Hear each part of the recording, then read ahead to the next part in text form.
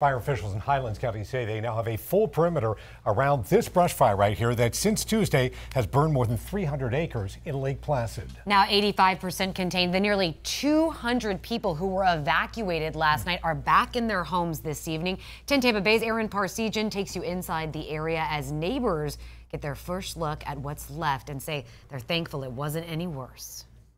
Being in here and seeing it firsthand, it's amazing that no one was hurt and no homes were destroyed. When you see how intense this fire was, burning large swaths of the forest right up against people's homes.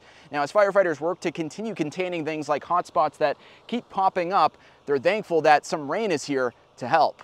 And you can see the forward progression where the fire actually went right directly through here. Firefighters from the State Forest Service and local departments keeping a close watch on this burned area of Lake Placid, a blaze now pinched off from further spreading.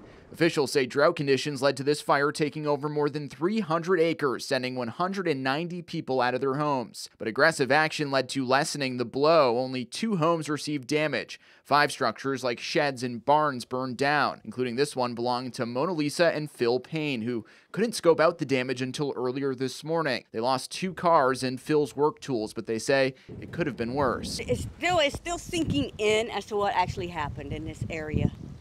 Thankful the home's still here. Yes, thank God, thank God. I mean, it is a miracle of God and our hardworking men and women who saved our home.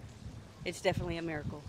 And officials will be monitoring things over the coming days, maybe even weeks. They're also investigating what could cause the fire, but under these certain drought conditions, they say really any spark could have lit this ablaze. In Highlands County, Aaron Parsegian, 10 Tampa Bay.